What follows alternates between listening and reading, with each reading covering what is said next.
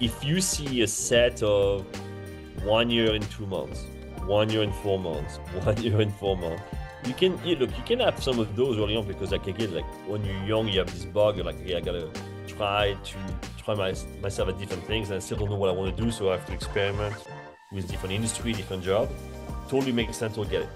But if over a course of 10 years you don't have a single experience where you didn't stick around for like 3 to 4 years, that's a red flag.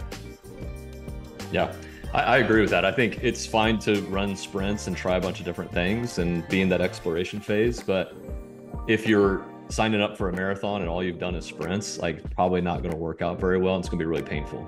It's going to be painful. Yeah. And So eventually, it's not a matter of like, will I be the person to like give you the wake up call? Someone, somewhere, you're going to get that wake up call. It's going to happen. Like it's unavoidable. So it's like a matter of physics.